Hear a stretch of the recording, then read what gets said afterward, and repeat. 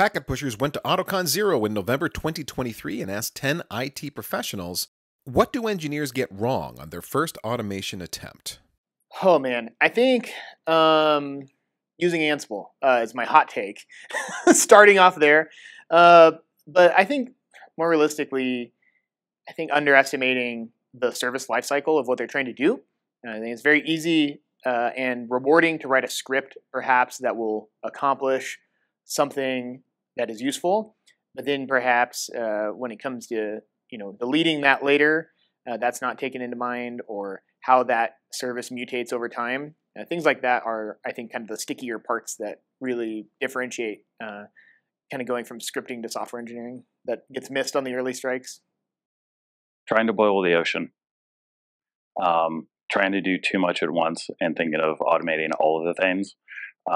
I think one thing that you can gain a lot out of, and I've heard it mentioned before previously, is finding a couple of small little things, repetitive tasks that you do day in and day out.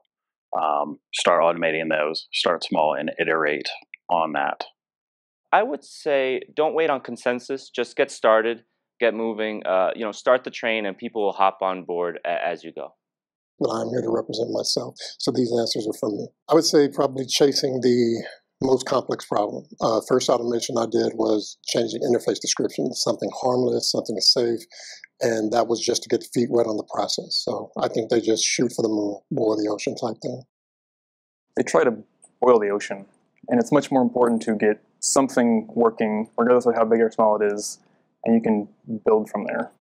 One of the things that they get wrong right out of the gate is they have that fear factor. And so it drives them to perform in ways that are unnatural around network automation. In saying another way, just start automating and don't get so concerned about doing it right the first time, because you're not going to do it right the first time.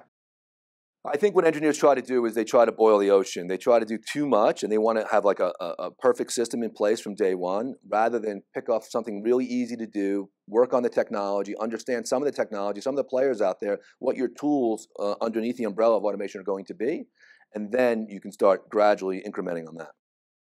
I think what they get wrong is understanding where it's going to lead ultimately.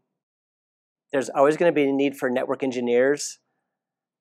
How you express your engineering knowledge is going to change, though. You're starting down a journey that's going to change what you do and how you do it. They try to take it 100%. They try to take their problem and solve it completely in code, not having the maturity of writing code and understanding that getting 80% very quickly and repeatably is worth its weight in gold. So personally, I believe you cannot do anything wrong. Because for me, automation is a journey. I've been going through it myself, right?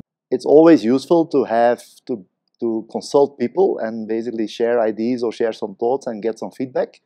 But at the end of the day, I think the person itself needs to determine how he goes about that journey and what it means or what is important for him or the company.